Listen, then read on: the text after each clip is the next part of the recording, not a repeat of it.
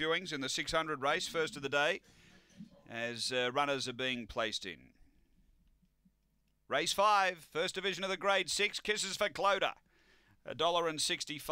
We're just about ready. Vacants here in the 3 and 6. Light on. Reserve Kahlua Rose to 7. Set to race. Ready to run. On their way, Kisses for Cloder getting some room to move early. Stiff Upper Lip had speed. So did Shahaka as they go to the first bend. Shahaka bumping with Kisses for Cloder, who pushed on and got to the lead. So Kisses for Cloder to the back by nearly 2 lengths now. Over Winlock Shaky, and then came Shahaka.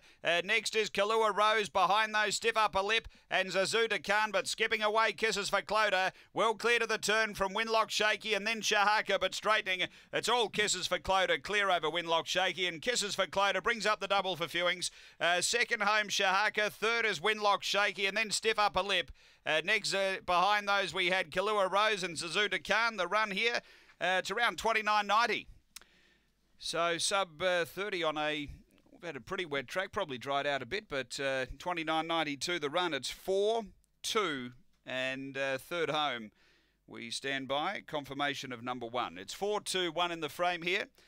Kisses for Cloder, Ray Fewings, owner-trainer. Second going to 2, Shahaka for Aussie Chegia. And third to 1, Winlock Shaky for Lisa Rasmussen.